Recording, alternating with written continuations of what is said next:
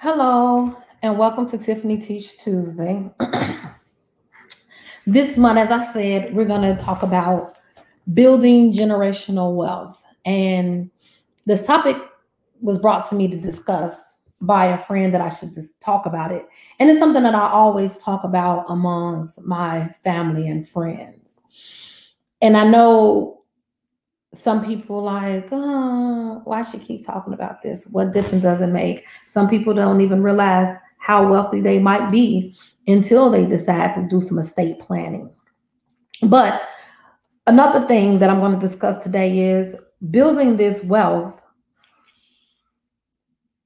How do you start about building it? How do you continue to build it after you've gone? And how do you continue your legacy to go on and continue to build generational wealth with your family? So I'm going to talk about, first thing is 6 things that we're going to discuss today. And the first thing is talking about financial situations, finances.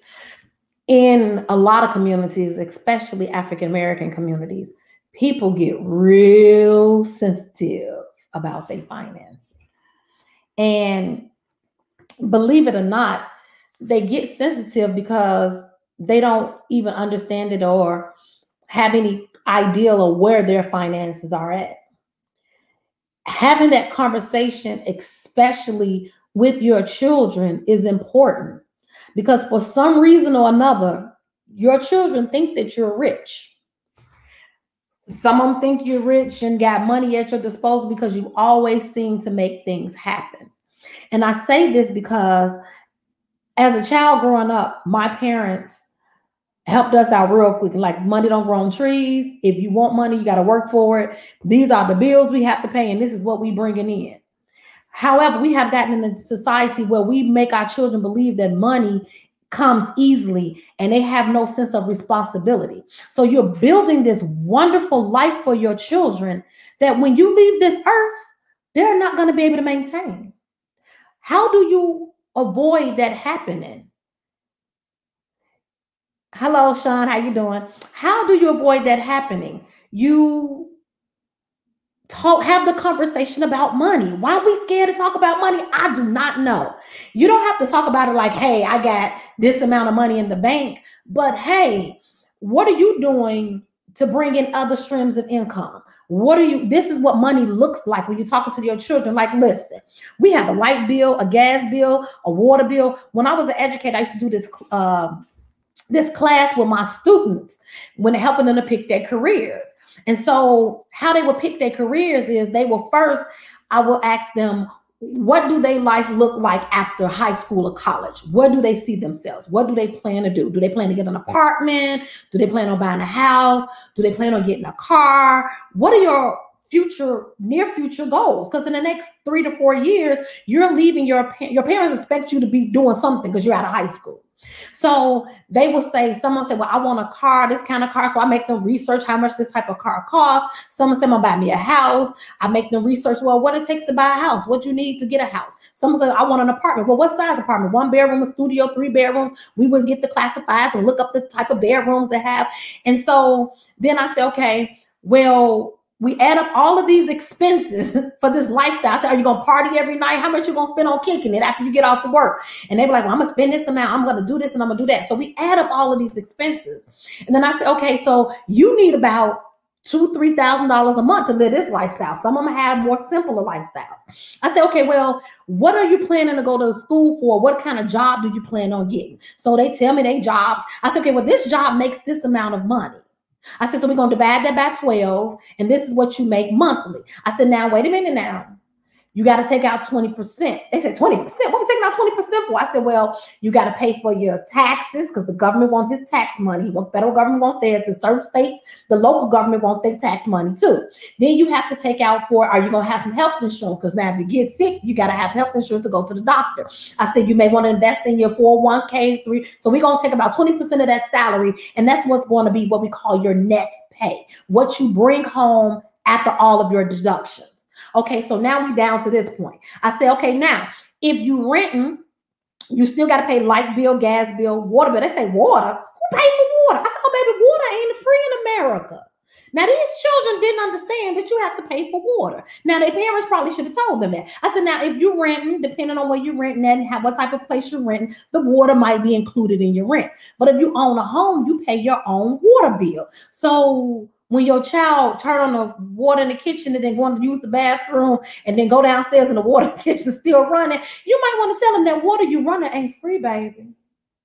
But we don't even tell our children these simple things. When they come in the house and they turn on the light switch, my dad used to do this all the time. Turn on the light, leave out the room, and then he'll come into the room where we at and he'll switch the light off. And we're like, what you turn that light off for? He said, because you're going to be sitting in the dark unless you're paying this bill, because lights are not for free. He said, you like them turning on and off. He said, well, guess what?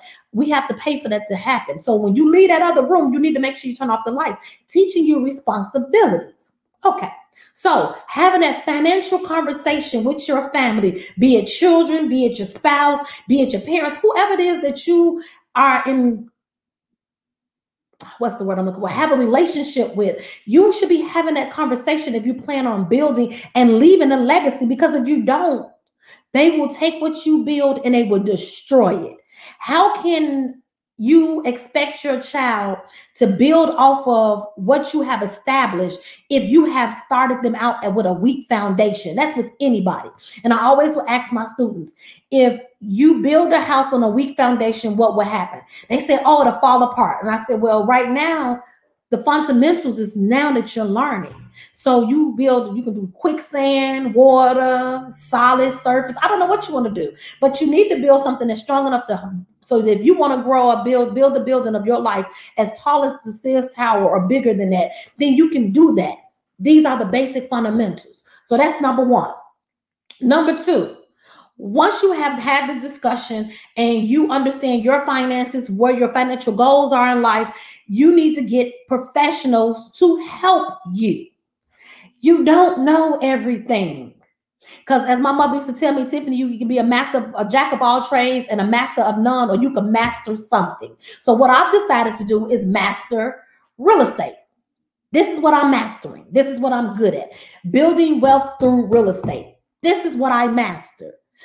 When it comes to my financial planning, I pay a financial advisor to advise me on what I should do with my extra income, where I should make better decisions with my money, because I don't have time to watch the stock market every day because I'm watching this real estate market. I don't have time to forget to move and sell the stock because I'm over here trying to make sure I close these deals and get the documents in for my clients. So you need to have somebody that's in your corner that know what they're doing, period. Secondly, I have an attorney. I have a whole bunch of attorneys and I keep them on deck because attorneys are important depending on what area of business you're going in. I have an attorney that will be coming to speak with us, my estate planner. Her name is attorney Denise Russo. She has helped me with my estate planning. And I met her in a networking group and she helped me understand the importance of planning.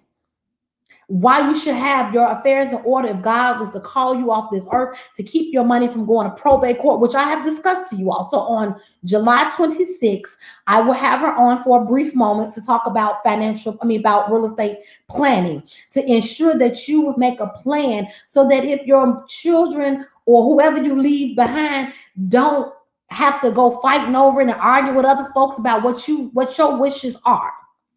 So a financial planner can help you to set up a plan and strategy on what to do with your finances. And an attorney will help you to protect all of those things that you have in place to make sure you have the right proper documents in place for whatever you desire to do. Okay, so that's number two. Number three, get into a business of building business. So find something that you can build income, a business. Most of my clients pick one of their wealth building tools as real estate. They work majority of my clients. As a matter of fact, all of my clients have a job, have a career.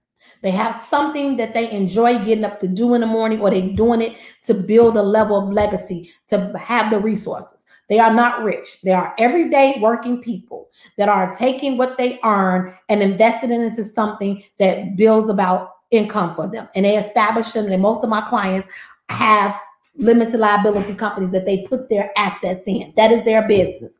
They don't run it day to day. I do. So I am the manager of their business. They are the sole owners and members of it, but I manage their business for them. So you can buy Subway, you can buy Kinko's, you can buy a hotel chain. You don't necessarily have to run it and operate it, but you can have someone else to manage it for you, and you bring back the resources for that. Okay. Number 3. Number 4, the best business to invest in, believe it or not, is the insurance business. It is a complete moneymaker. Why? Because the insurance business, so you can invest in some stocks, it should be in insurance. Because guess what? How many people buy insurance policies? Term on top of that, those are the best ones that make the best amount of money. You buy a 20-year policy, you pay your $30 a month, and in 20 years, the policy is no good. And you have to go get you another 20-year policy, and it's going to be even more expensive. And you're going to buy that policy and pay for it for 20 years, and you still ain't died. So now let's say you bought the first policy at 20, now you're at 40. So now you're going to buy another 20-year term policy for 20 more years, and you haven't died because now you're 60. They're making all of this money off these policies that you are not cashing in on. Talking about a moneymaker? That's a moneymaker. And believe it or not, that's what Warren Buffett invests most of his money in. Insurance policies. They no-brainers.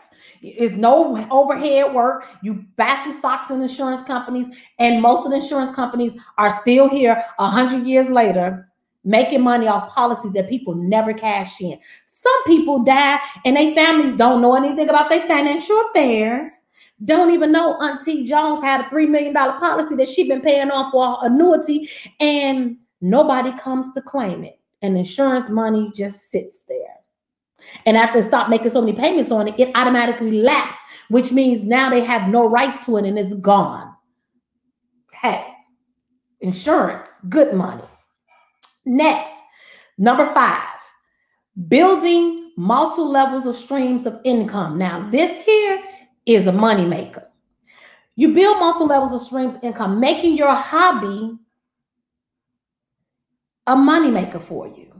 You like doing that because now with technology, you can do anything you enjoy and make money off. You go get a TikTok page and do a couple of TikToks, and you like making jewelry, and you can make jewelry on the side because you do it, you crochet, you whatever I think is a hobby, you can take that and make it as another stream of income. Building multi levels of stream of income. When this economy hit and tanked, people who had multi levels of streams of income wasn't affected as individuals who had that only form of income.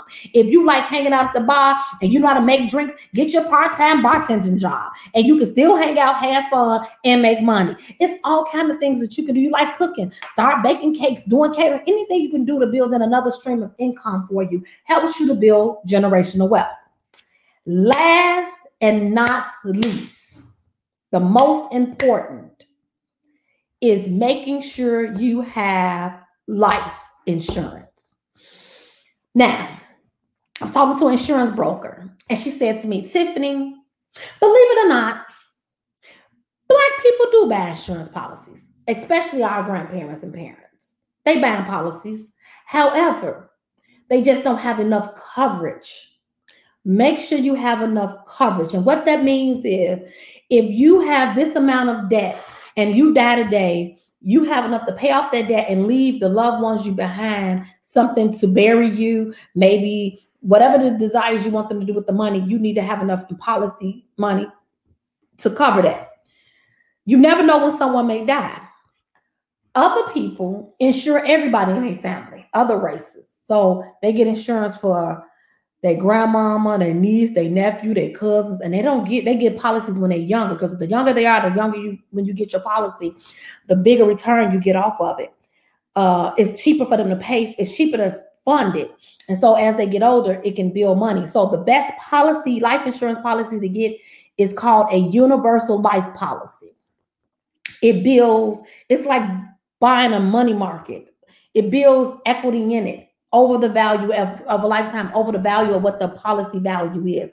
You can borrow against it. You can put it back. But life insurance policy is the number one way a lot of people build generational wealth and pass it on, because life insurance policies cannot be taxed, garnished, or taken away from you.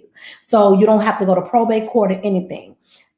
Life insurance policies is the number one way people pass on generational wealth.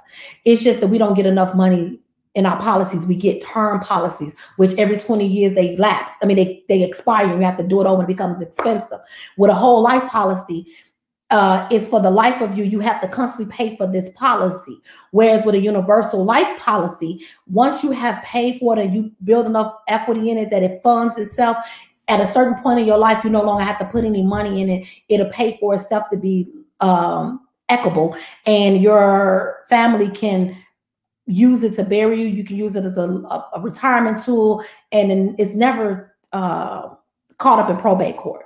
So the 6 things we went over today: talk about finances with your family, get professional people to help you plan your wealth, and getting a good accountant. That's another thing. Get a good accountant. Get an accountant that knows the law well enough that they don't send you to jail, but they know how to find all the loopholes so you can keep your money in your pocket.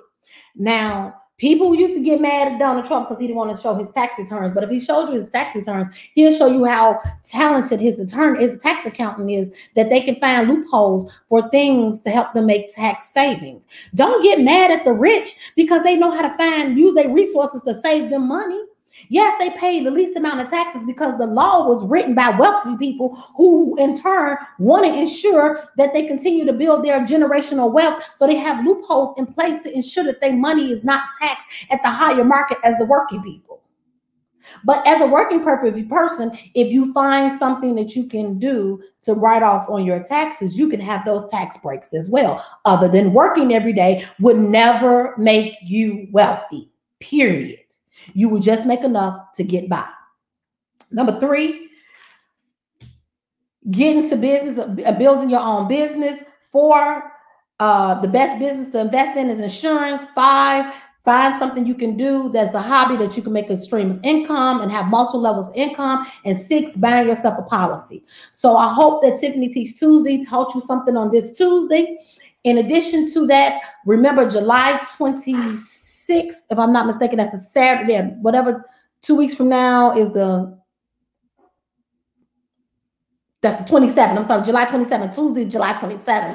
I will have an estate attorney, Denise Russo, on to talk about estate planning. So some of our people can get some more gems dropped on them so they can make this generational wealth for their family continue to go on. And there's some things about that you all will be surprised, especially getting assistance from the government, how they make you sell everything. But we're going to talk about that on July 26th.